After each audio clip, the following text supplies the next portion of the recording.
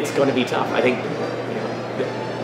all these stakeholders that are in our industry are going to have to understand that nothing will happen unless we get a patient on drug. Okay? They won't get the outcomes. You won't sell your product.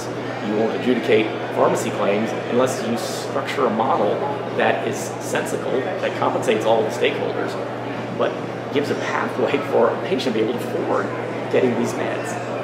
Being able to get a structure such that a payer is willing to go through the PA process quickly and go, yes, okay, I get the clinical benefits of this patient being on this, I'm willing to remunerate whatever the stakeholder is, and off you go. It's a huge question, and again, I think every single presentation here at the conference has had a piece to discuss that. What do we do to make this affordable? I'm not sure I know what the answer is, but at least we're having those discussions now to try to figure out, because it's all going to be about access.